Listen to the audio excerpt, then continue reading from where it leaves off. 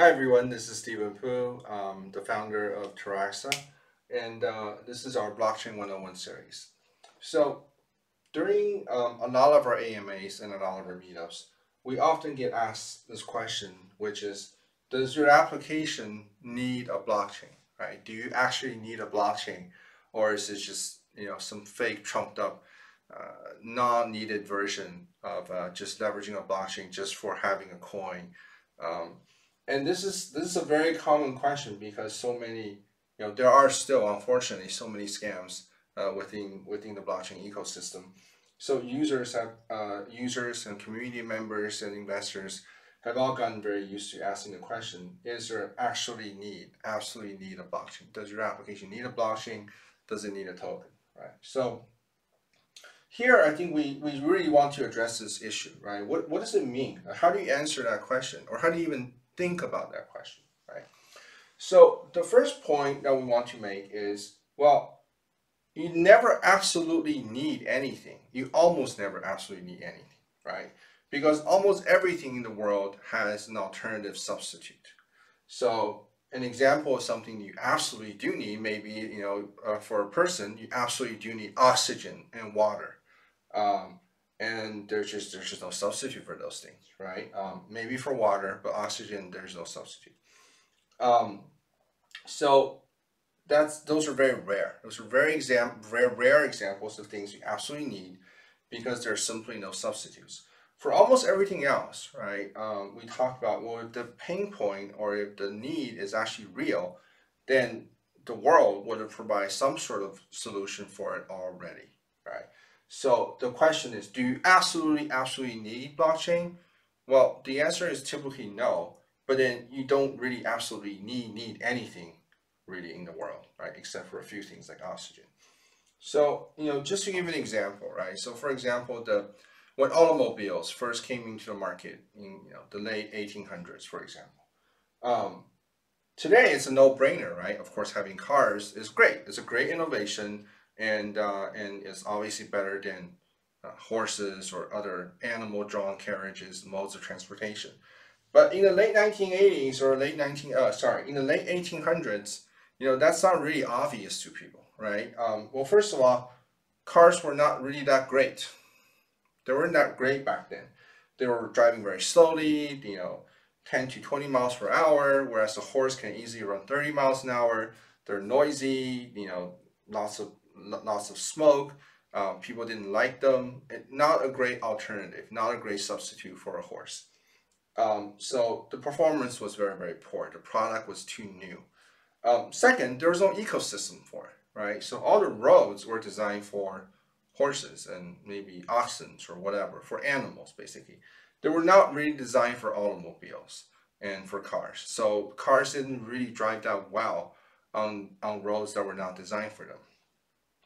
There weren't a lot of ecosystem to support the cars in terms of there weren't gas stations everywhere that you could get. You could only get gas at specific places that were very inconvenient, and there were not a lot of automotive mechanics, right? So it was very difficult and expensive to get the car maintained.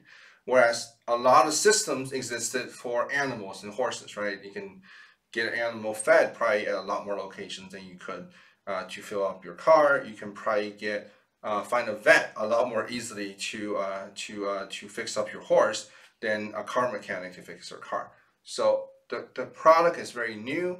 It was not very well performing, and there was no ecosystem to support it. So those are all really good reasons. So for you to say, hey, a car kind of is not a great product, right? And I don't need a car. If you're in the late 1800s, I think a normal, typical, rational person would be crazy to say, I absolutely need a car. Well, you don't. You don't need a car, right? It's a stupid, bad product at that time because new, no ecosystem. Well, that's sort of where blockchain is right now, right? It's new, not so great, performance not great, lots of flaws with it, and there's really no ecosystem around it, right? So there are lots of reasons why you would say you don't need a blockchain, and in almost all cases, you don't really need a blockchain or anything really, and especially anything that's new, right? So we need to be a little bit more lenient when we think about, do you absolutely need anything, and keep in mind that you don't absolutely need anything really in this world. The second thing is that this idea of pain point, right? So pain point is really a spectrum, right? So when you think about whether or not something is absolutely necessary, you got to think about, well, am I solving an itch or am I solving a pain, right? And a lot of times that's, it's not exactly obvious what you're doing. And it is a spectrum in that in certain scenarios, it's an itch, and in other scenarios, it becomes a pain. And you have to recognize where to specifically deploy your solution, right? So as an example, for example, I mean, we were working with this asset leasing company from Japan, and they're releasing these arcade machines. And they have this very innovative profit sharing model in which they share however much the machine was earning with their customers. It's a great model. It worked very well in Japan because people, they had long-term relationships, and the customers largely told them the truth, right? There were some discrepancies, operational discrepancies, but the problem of not reaching an agreement around how much each asset was earning is really a small itch while they were operating in the Japanese market. Now, as soon as they got out of Japan, they saw an amazing amount of demand, right?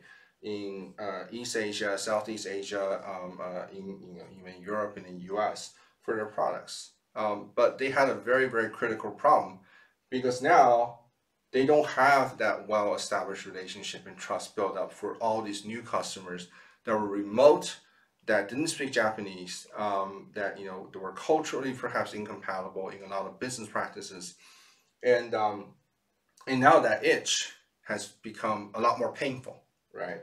So maybe deploying a blockchain integrated solution to enforce the machine's state and to add trust into machine generated data, that was not really necessary. It's not really needed, right? It's not a pain point while they were operating in Japan, but it became a pain point when they got out of Japan, right? So you have to be very, very selective on exactly where you're actually applying this and making sure that you're actually solving a pain and not solving an itch.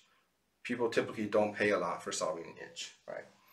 So, and the last part is, once you discover your pain point, it's very, very simple. Are you adding value? Is your solution adding value significantly above its cost? If you are, that's great. That's a great solution. You have successfully deployed a technology into a solution, solving a pain point, and you're adding significant value above the cost. So that's all you really need to know when you're asking yourself the question, do you need a blockchain, right? Number one, don't get stuck on this absolutely need something. You almost never need anything in this world, right? Make sure you're solving a pain point and not an itch, and make sure you're adding value well above the costs that you're incurring. And that's all you really need to know to be able to deploy and successfully answering this question. Does this problem require a blockchain-enabled solution? Okay, thank you very much.